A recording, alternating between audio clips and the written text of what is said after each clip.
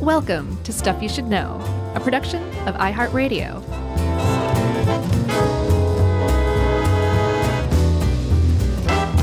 Hey, and welcome to the podcast. I'm Josh, and there's Chuck, and Jerry's here too. And this is Stuff You Should Know, the Brainiac edition. That's right. I was trying to think of something, and I was truly blank. That's very appropriate. Totally, Chuck.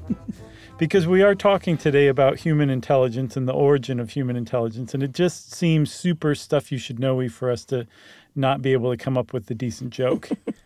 You know?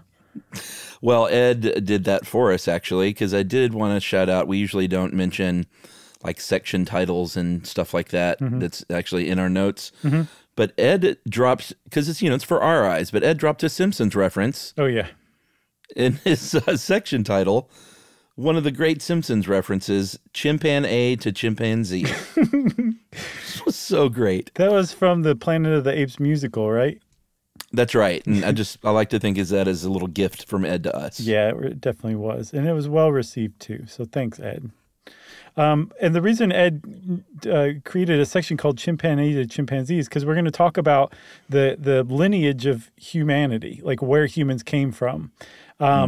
And despite that hilarious and clever section title, we did not actually evolve from chimpanzees, but we do share a common ancestor from chimpanzees. So chimps and humans split off from a shared ancestor about 6 to 8 million years ago. And that really kicked off a very long process of evolution where intelligence started to develop fairly early on. It just was really slow to start. And then over time, it kind of picked up speed. Yeah, you found this kind of cool statistic. There's a researcher, writer named Richard Leakey. And Richard, and I think most people agree, they posit that there was what's called a big bang of human culture around the upper Paleolithic time period where things were, like you said, slow going for so long, and things were measured in eras before that very, very slowly over like hundreds of millennia. And then all of a sudden, like 60 to 30,000 years ago or so, things started to really ramp up in terms of innovation and intelligence and just really moving the ball forward, to use a football metaphor. Sure. And we're talking about, clothing and social structure and art and creativity and stuff like that. So it's kind of cool to think, and, we're going to talk about why that might have happened, but the fact that that did happen got us on the moon in short order over the last few thousand years. Yeah, it's kind of like if you look at the development of intelligence as a train that's starting from a stop. It starts out with kind of a chug, chug, chug, chug, chug, chug, chug, and then that upper Paleolithic revolution, the Big Bang of culture, that's the choo-choo part that really punctuates the whole thing. I was thinking more along the lines of like a Japanese bullet train, but sure. I don't think we're there quite yet. Okay. We still do some really stupid stuff, so I wouldn't But say we can also create a bullet train. We can, but we just can't be the bullet train intellectually. Oh, man.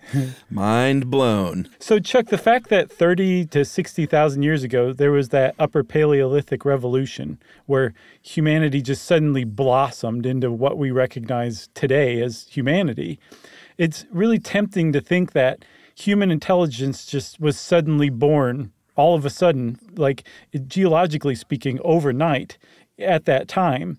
But that's just not the case. It seems like something definitely happened there, like some wire connected with another wire that really made a big difference.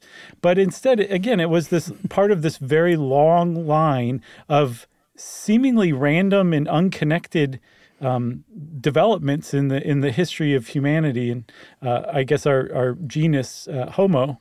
That led to that point, and actually led to that point today because we're still evolving and developing. Yeah, I guess if you look at it on a timeline, though, it looks like a mechanic came along and said, "Well, here's your problem. You forgot to plug it in." That's right. That's right. You got to plug these two wires together, and then you're all set. Yeah, totally.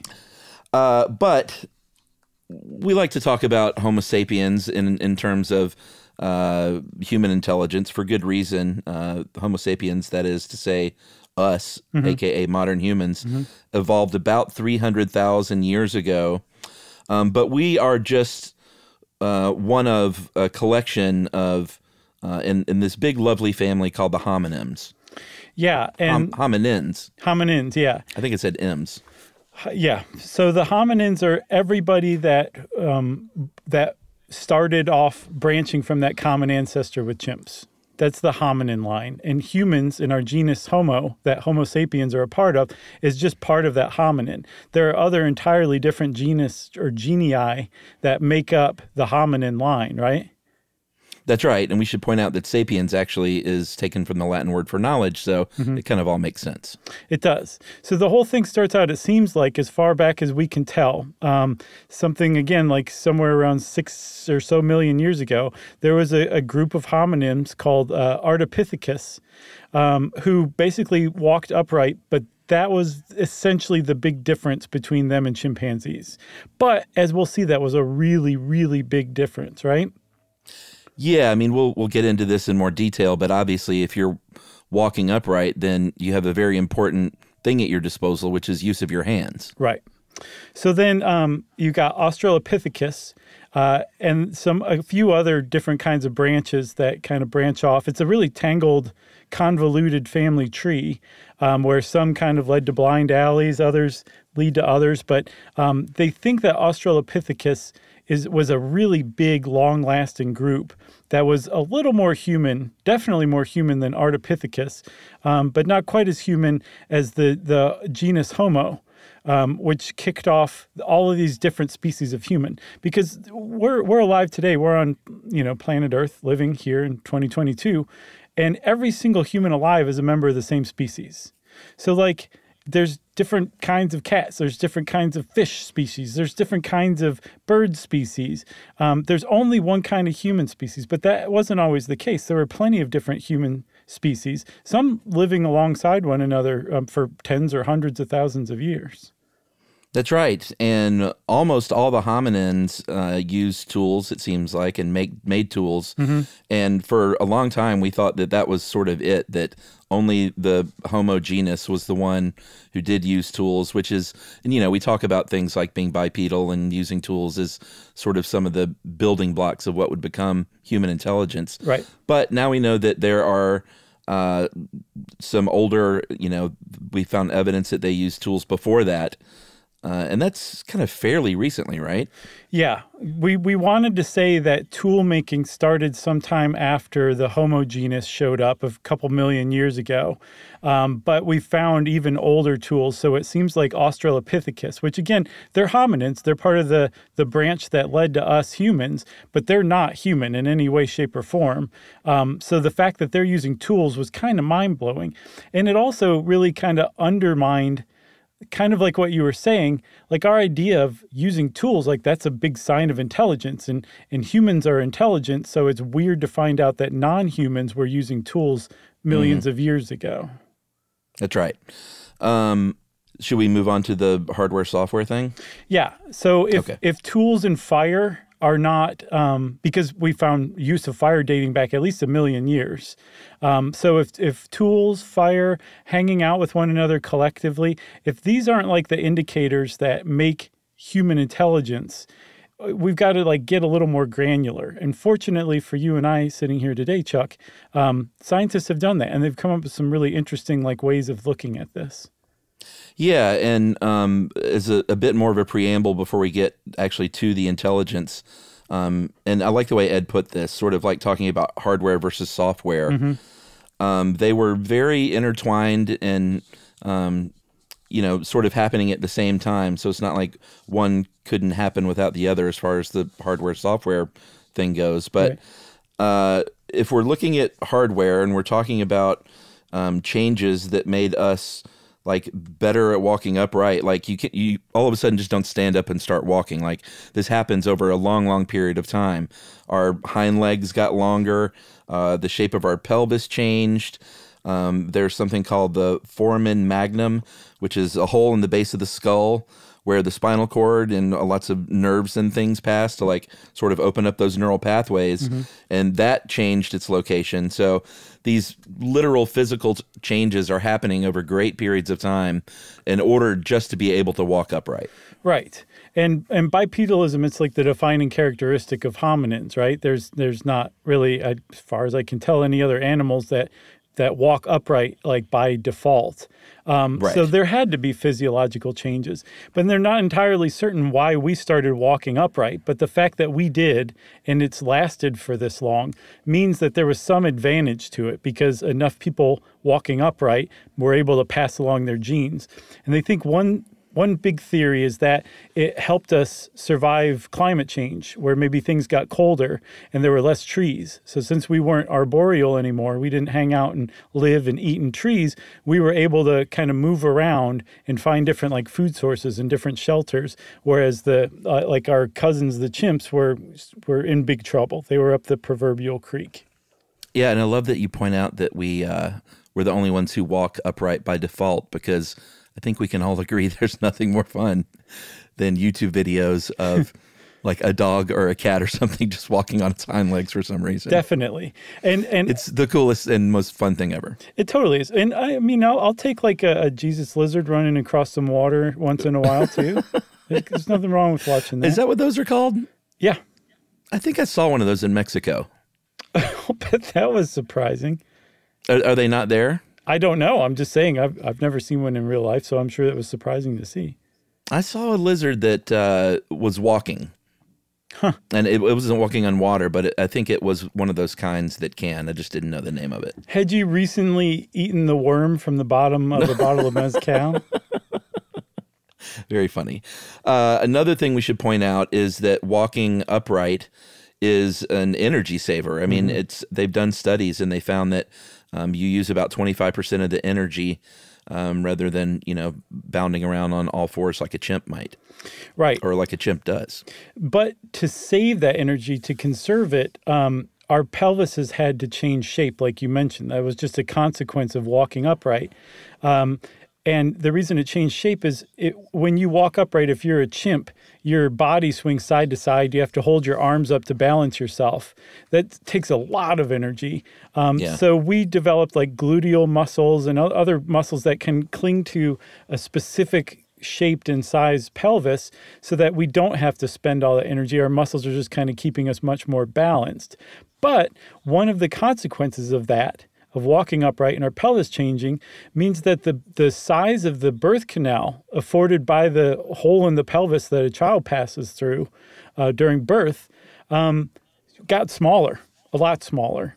And it's really strange to think that the decreasing in size of the birth canal actually was one of the factors that led to an increase in intelligence. Yeah, and we should point out this is just the first of what will be a lovely cascade of theories that we're going to lay on your brains today. And that, like you said earlier, there is no one single one. It's kind of, when you put all of this stuff together, I think that's sort of the beauty of human intelligence, is it took all of these great things sort of coalescing. But the whole thing with the brain is interesting because the size of the brain is one of nature's kind of controversies. Like, we know that as far as humans go, just because you have a bigger brain doesn't mean that you definitely will be smarter. Right. But there are some correlations across species in nature.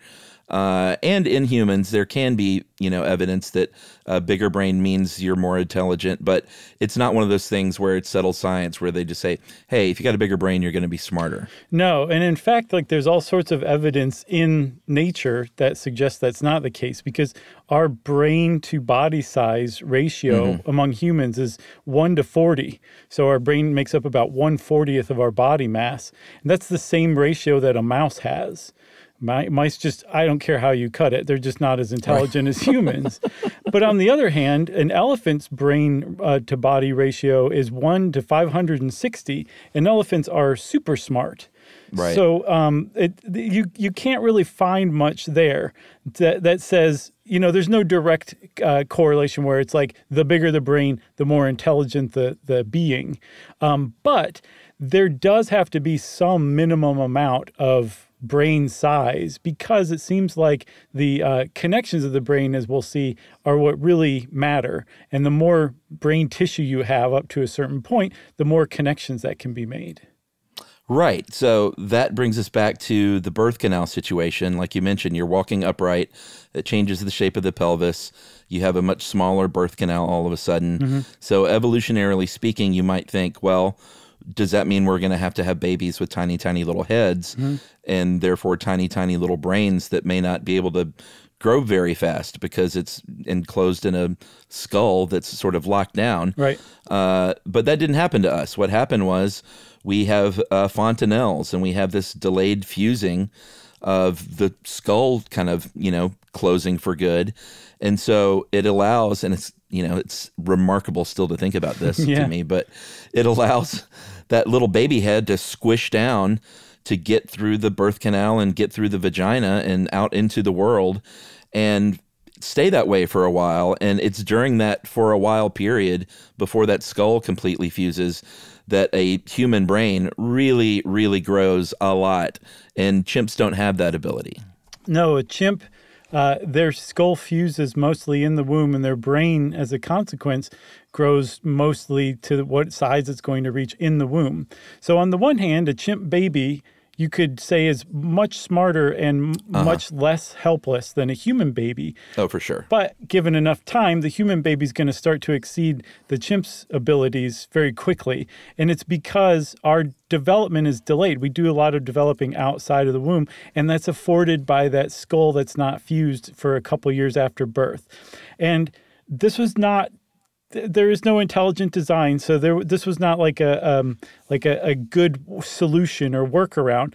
This was just a naturally selected trait, the skull not fusing, that was a solution to the smaller birth canal. Not to increase intelligence, but the advent of babies being born that didn't have fused skulls allowed for the advent of intelligence. Yeah, a solution to the problem of walking upright, which is really interesting to think about. Yeah, and it also just goes to show, it's like nature is not always elegantly simple. Sometimes it's really convoluted, and organisms, including us, are held together by duct tape and bubble gum. Right. And that's a good example of it. I think that's a good time for the break. Yay. Yay. And we'll come back and drop some plasticity on your brain right after this.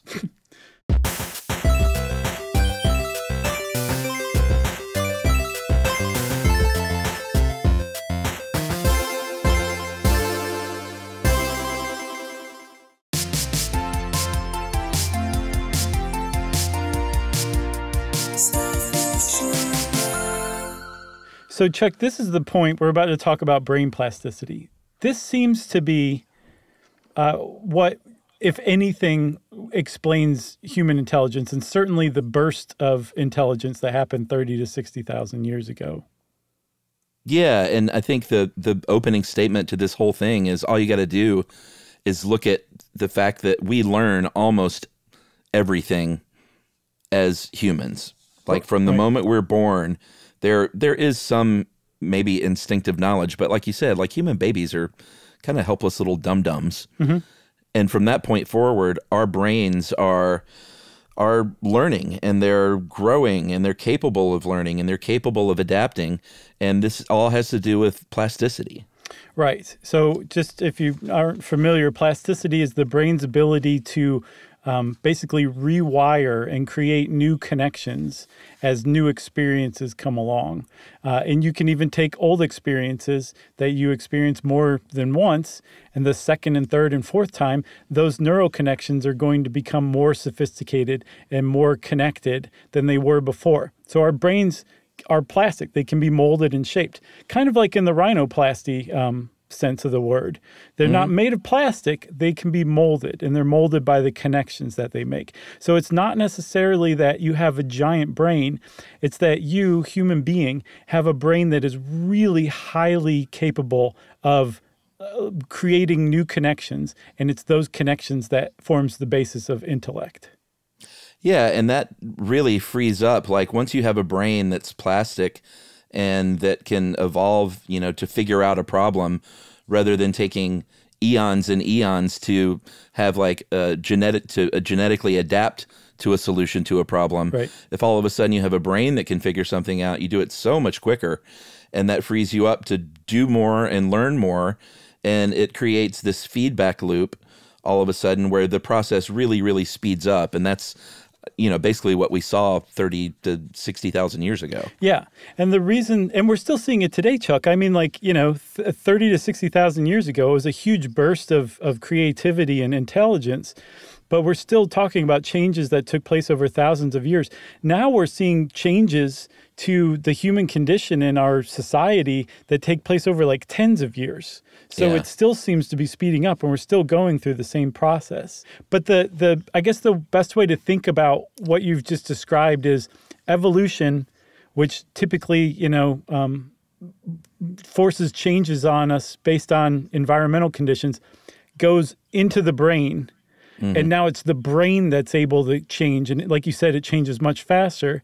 And that leaves genetic evolution or genetic natural selection to focus on selecting for traits that create more and more intelligence. So it creates that positive feedback loop, like you said, and speeds things up. It's pretty brilliant. So there's been a lot of really interesting research, especially it seemed like the early to mid 1990s about plasticity. Mm-hmm. There were a couple of researchers named Tooby and Cosmides, great names, and they had a theory basically that human intelligence evolved with all these encapsulated cognitive models. So they did not have the ability to access each other, each of these modules. Right. And each one was very specialized for a very specialized problem or task that it was trying to do or problem that it was trying to solve. And that's like a language module, mm-hmm. Spatial relation module. Here's how to make and use a tool, that kind of a module. Right. And that all these modules are still around in basically the same form that they were back then, because they're on the timeline of humanity that hasn't been a lot of time to undergo any kind of modifications, basically. So I disagree with that. I think speaking about classic evolution and natural selection, Uh-huh. that's true. But brain-based evolution and natural selection, like cultural natural selection, I think that's false. You hear that, Tooby? So the idea about all this is that these modules that we developed over time as like we came upon new problems in our environments and had to figure out new solutions to them, they started to kind of get cross-referenced here or there. Like you could say, the same ability to follow the sunset. Right. Man, I wish I would have come up with something better.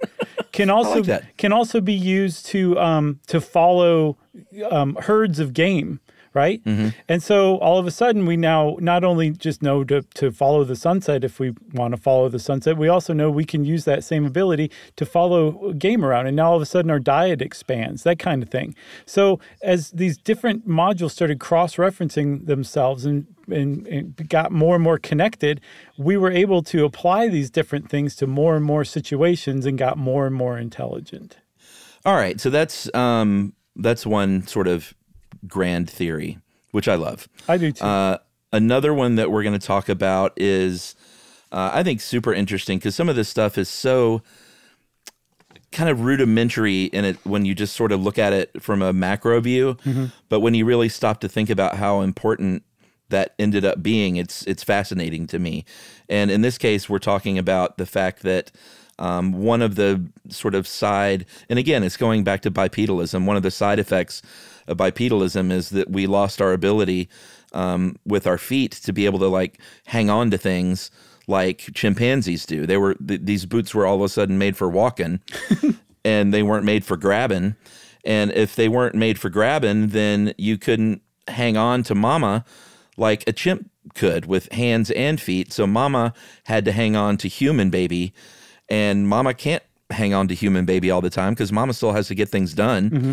Around the savannah. So what you have to do then is leave that baby somewhere and go do stuff, like go down to the river and do things. And If you leave a baby somewhere, what? You go down to the river and do certain things. Two things, you know what I mean? Unmentionable things. And if you leave that baby, and this is all leading to this statement, if you leave that baby somewhere, you want to be able to go back and find that baby. And it seems so rudimentary and basic, but that is a huge thing in the development of the early human brain, is simply to spatially map and remember, like, where I have left this child. It's important to go back and get that child. And I can do that. Yeah. And then consequently to that, another adaptation seems to have arisen from the same problem, the problem of not being able to cling to the mother anymore, and then also the problem of the baby being otherwise helpless, way more helpless than a baby chimp, right? So they think that around the same time, babies' cries developed. Like, you don't hear other things necessarily crying like a human baby, and they don't think that babies cried like that until around this time because there was that problem. So even if a mom couldn't remember where she put her baby, she could listen out for the baby crying. And they also think around this time that an urge or desire to soothe the baby from its crying would have developed, and that it's possible, Chuck, and this makes so much awesome sense, that language actually developed out of what's called motherese, that kind of soothing baby talk that calms a baby that mothers know how to do just naturally. They think that it's possible that that is what formed the basis of language. Yeah, and I'm going to go beyond that even, because what I noticed when I had a baby in the house was that even beyond the soothing thing, if you are holding your baby and you have to put your baby down to go wash the dishes or whatever, generally, and I think I speak for most parents, you don't just go set your baby down, go in the other room and do stuff. You're talking to that baby from the very beginning, and you're saying, all right, let's go over to our little place here. I'll be right back. I'm going to be right here in the other room. That baby doesn't know what you're talking about, obviously, but there just seems to be this evolutionary instinct to say things to it. Right out of the gate. It's really interesting. It is interesting. And then wrapped up in this also, there's a better example than following the stupid sunset that I came up with. I love sunsets. But if you can now all of a sudden, like, remember where landmarks are and then wayfind your way back to, you know, a starting point, now you can start to use that to follow game further and further afield, and you're expanding your range and you can expand your diet. So that's a really good example of one thing kind of leading to another, and all of it being arising from environmental pressures brought on by changes of us. Yeah, I love it. Me too. This next one kind of fits in a little bit with the plasticity. I think the idea of the cognitive niche, which is, you know, typically figuring out like a solution to a problem. But this theory is that maybe intelligence evolved as a universal adaptation to all kinds of evolutionary pressures that we're bearing down. So, and Ed has a pretty great example. If you've got an island with a tree that has a certain fruit seed that's really beneficial for your body, but you can't crack into it, there's, you know, it would take a bird, you know, hundreds to thousands or millions of years to develop and evolve to have a beak that can crack that thing open. But if all of a sudden you know how to make a tool, you can just walk over and steal that thing from that dumb bird and just crack it open with the tool. So it's not filling, it's your brain at work, and in that case it's filling a specific niche, but that's a tool that was also used to kill the animal or chop the wood. Yeah, and that really supports what we were talking about a few minutes ago, that once a brain is evolved to a certain amount of intellect, the brain can take care of the organism, and natural selection and genetics can kind of take a step back and not have to say, like, select for a thicker, hairier chest because we're living in a colder time now, because the brain can come up with a way to create a coat, right? So it just kind of takes over evolution from evolution by doing that. And that's that cognitive niche. And one of the consequences of it is that there seems to be, as things change in our environment, we figure out new ways to solve those. And then those solutions are inevitably going to create other problems or changes. So then we have to evolve even further intelligence to figure out how to solve these new problems. And you can actually see it still going on today, Chuck. Like, we've evolved a level of intelligence where we can extract petroleum from the earth. Mm-hmm. We can build machines that run on that petroleum, and we can develop science that figures out that burning that petroleum is really, really bad for the climate. Yeah. So now we've altered our ecosystem enough that we have to evolve intelligence enough to figure out how to get out of this new conundrum that we've created for ourselves based on our previous intellect. So intellect builds on intellect through environmental pressures that we often bring on ourselves. That seems like the case. Yeah. I mean, I think a lot of people seem to think of intelligence as only solving problems, but it also creates a lot as well. It's interesting. Yeah, it really is. I know we were going to skip this section entirely, but I think just for funsies, we should very quickly mention one. The idea is from someone called Terence McKenna, who Ed describes as a postmodern Timothy Leary type, one of these people that advocates for psychedelic drug use. And just very quickly, the idea is that the cavemen were tripping on mushrooms, and that's how intelligence evolved. And I just like mentioning it because I feel like there's almost no leap in history that some person hasn't said, like the Enlightenment or whatever, like, oh man, they were just tripping. Right. They were just super stoned. They were on grass. I just think it's pretty funny. It is funny, but it does, I mean, like, if you apply it exclusively to the Upper Paleolithic Revolution, where all of a sudden there's like art and jewelry and dancing and all that stuff, it's possible that it was shroom-based, at least in part, you know? Yeah, you never know. All right, so I say we take a break and we come back and get down to the nitty-gritty of how food might have brought intelligence along. How about that? Mm.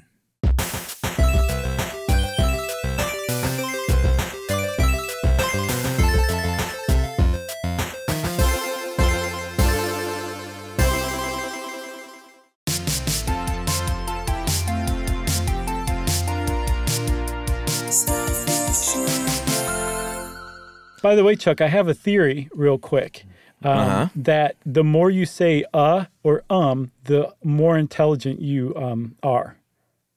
Oh, boy. I must be a smarty pants.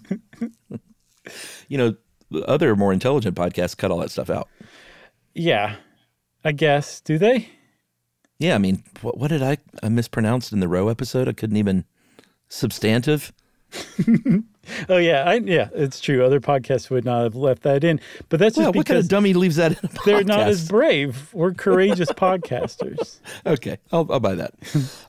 This next theory I think is super cool because anytime you tie in not just food, but sort of an appreciation for a creature comfort, it really like turns me on, and not, you know, not in that kind of way. In certain ways. Intellectually turns me on. And in this case, we're talking about the fact that we used fire, obviously, and then started cooking food. Mm-hmm. And people that cooked food said, wow, this is really good. And this tastes a whole lot better than that raw meat we've been eating. This charred meat is delicious.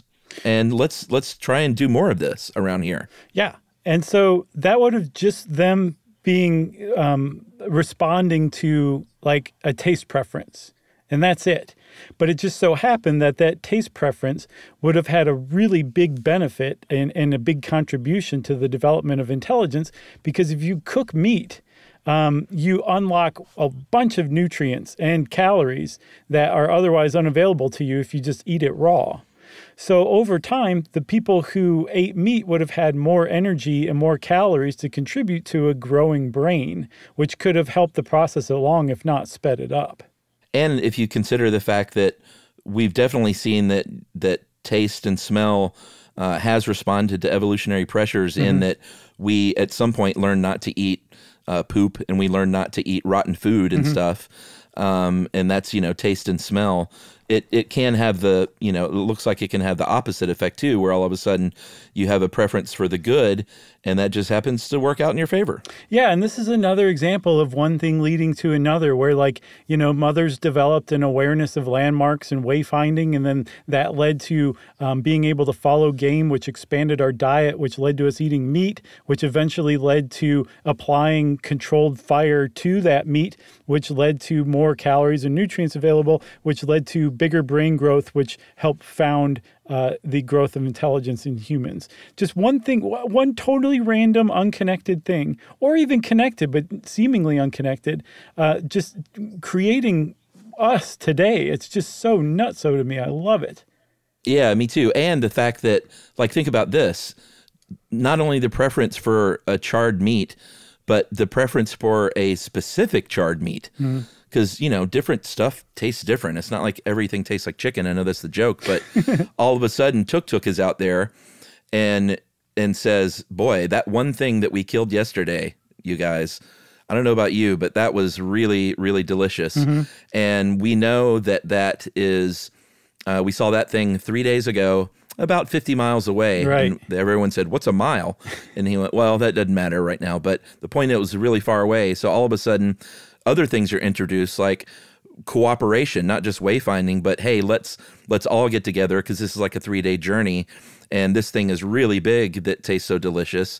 So it's going to take a few of us to bring this thing down, right, and to process this animal and get this meat ready for cooking. So it just introduces like a cascade. And it could have all just come from, hey, that tastes really great. Yeah. And so that all that hunting and coordinating, all of that takes like a lot of intelligence. And not only does it take intelligence to coordinate, it takes intelligence to explain what you're talking about. And it takes intelligence to come up with that plan in the first place, So all of those factors combining are just making humans more and more intelligent with every step. And again, it's not like it's just following this perfect linear progression. Yeah. It's just it's just kind of randomly, and the reason that we're intelligent today is because the attempts that didn't work out got selected out. The fat got trimmed along the way. Is it kind of a ruthless way to put it, but it makes sense. And that sort of ties into this other theory of smaller prey. Like when they were hunting large prey species, that they eventually they were hunting and tracking these large animals, and eventually they were driven to extinction. So humans had to start going after smaller things, or I guess hominins had to start going after smaller things. And the fossil record indicates this. It sort of worked in lockstep with the evolution of human intelligence. So all of a sudden, if you're hunting smaller things, you probably have to be a little bit smarter. You have to be a little bit more coordinated. You have to cooperate a little more. You have to maybe invent new tools. And obviously using a big thing to smash a large thing isn't the same thing as smashing a small thing. And just simply the fact that they had to do a lot more of it. If you're eating a squirrel as your diet, you're eating a lot of squirrel every day. Whereas if you eat a woolly mammoth, that's your food for the month or whatever. Exactly. And that's a really good example of what I was talking about earlier, that cognitive niche, where the more sophisticated we get, the more problems we actually generate for ourselves, the more challenges, the more intelligent we have to become. That's right. And what about this last notion? And then I think this is kind of where it all comes together, right?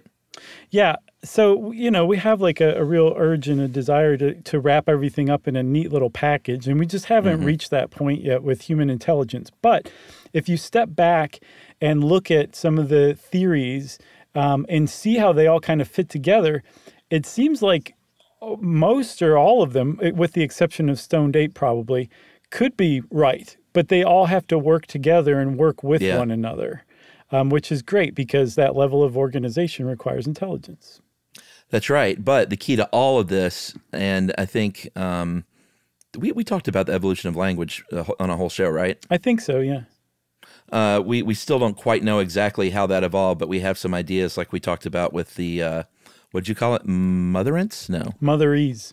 Motherese. But all of this became possible because of language. all of this, like you were saying, all of this coordination, all of this cooperation, anything that would eventually lead to writing down human history, all of that had to have language.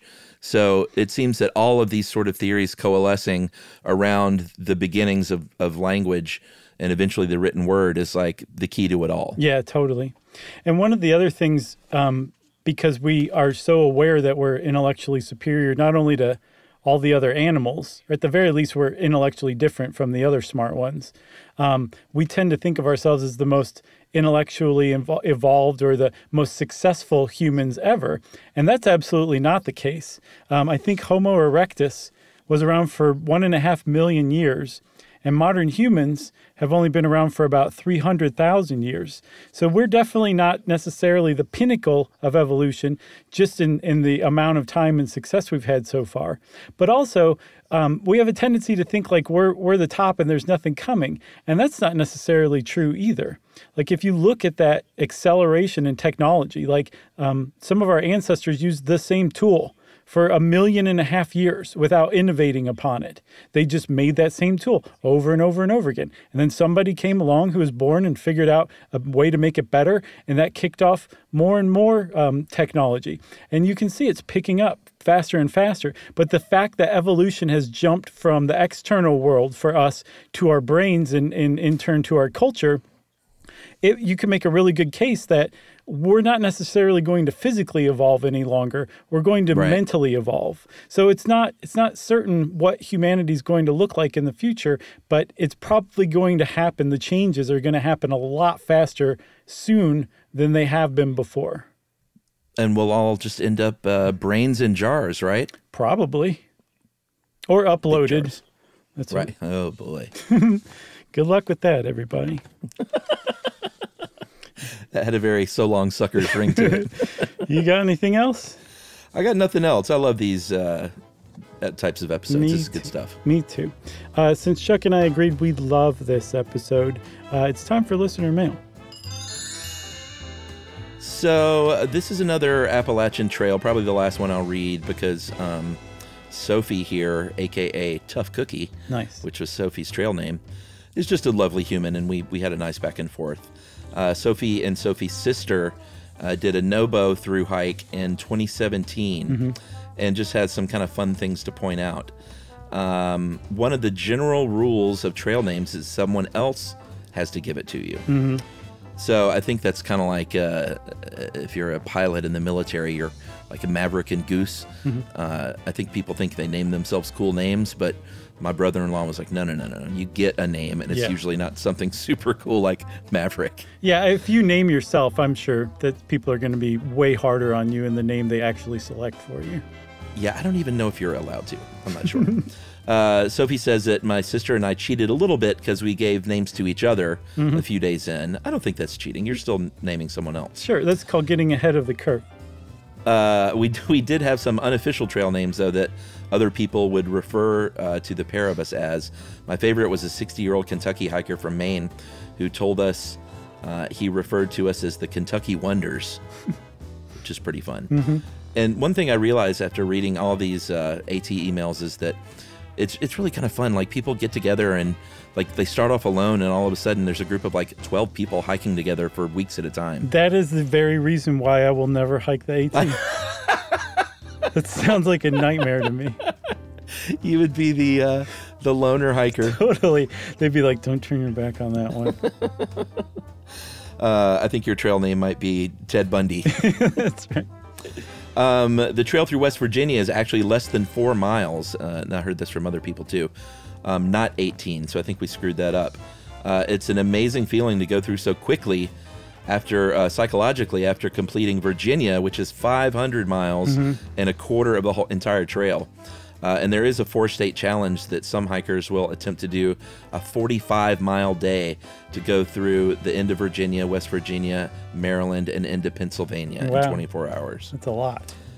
Her family hosts a trail magic spot because they live near the trail in Tennessee. So they will go out on the weekends and they pack up a bunch of hiker food and they grill burgers and stuff or make pancakes and just feed people on the trail. Man, that is so nice.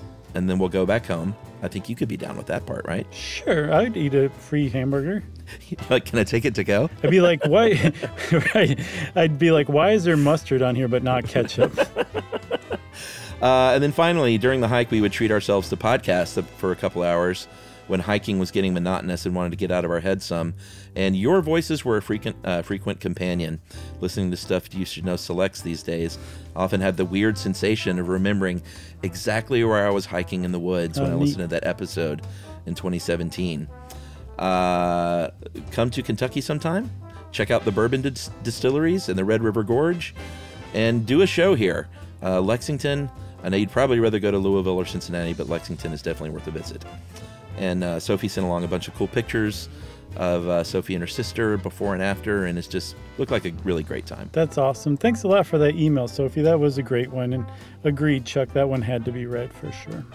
Just stay away from Josh if you see him in the woods. No, I'm harmless. I just don't want to be spoken to. That's all. I want to be left alone. It's too awkward otherwise. You could just hike with big, giant, like 1970s headphones as if you're listening to something. That's right. With my head down, sunglasses on, and a bag over my head. I love it. If you want to be like Sophie and get in touch with us, you can send us an email. Send it off to stuffpodcast@iheartradio.com. Stuff You Should Know is a production of iHeartRadio. For more podcasts from iHeartRadio, visit the iHeartRadio app, Apple Podcasts, or wherever you listen to your favorite shows.